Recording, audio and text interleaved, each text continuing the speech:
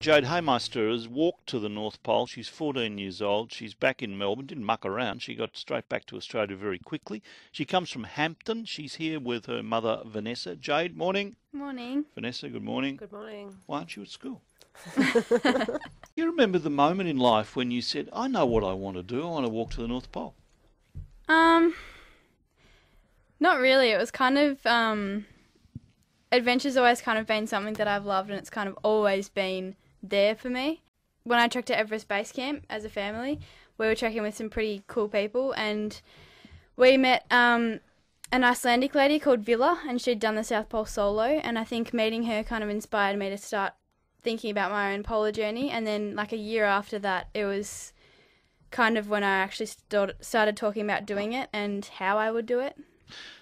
When did you trek to the Everest Base Camp? How old were you then? I was 12. That's not a bad achievement itself, is it? It's pretty tough. Yeah, it was pretty hard. We've been doing a lot of CrossFit to build strength and endurance, and then we've also been tide pulling on beaches and in the backyard. And then we did the training camp in New Zealand last year. Any time through the 12 days you thought, no, let's get out of here. Don't like it. For sure. Yeah. When and why? I was talking about this before with Mum. I was thinking that the hardest part for me was going to the toilet. Be cold? Yeah. Was that the problem? Yeah. What did you miss? From home?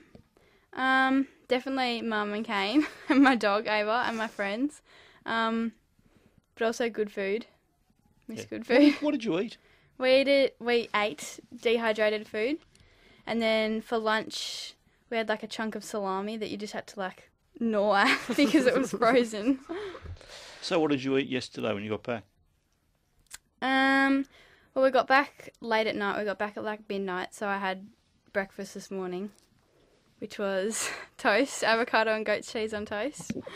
That sounds all right. And all this, the going to the toilet and the rest, hasn't put you off doing the next 2 legs of the trifecta? No, not at all. We had our Anzac Day service at the pole, at the North Pole. So we like sung the national anthem and did the ode and a reading. That's it was lovely. Pretty special, yeah. You wore a pin too. Yeah, I did, yeah. You left it there? Well, we were supposed to. You forgot? No, we ran out of time to Okay. actually yeah. Okay, so why did you feel that was so important, that Anzac Day had to be, you wanted to commemorate it there? Well, every year since I've been born, I've been to the dawn service at the shrine. And this was the first year that I'd missed it, so I kind of felt like I had to do something. Thank you for coming in, Jade. I'd love to talk to you when you've done the trifecta, and then in 10 years' time when you're Prime Minister, if you're available. Thanks so much. Congratulations. That's all right. Thank you. Terrific.